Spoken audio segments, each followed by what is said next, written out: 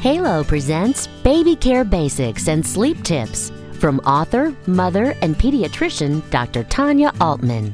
Placing your infant to sleep on his or her back is crucial in decreasing the risk for SIDS, or sudden infant death syndrome. However, when your baby is awake, give them plenty of supervised tummy time.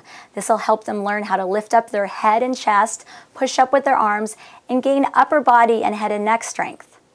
Parents often ask me, will my baby's head become misshapen if they're always sleeping on their back?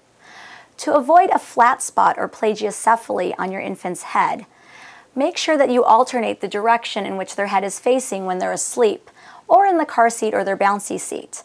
Also give them plenty of supervised tummy time, and this will help keep their head nice and round as they grow older.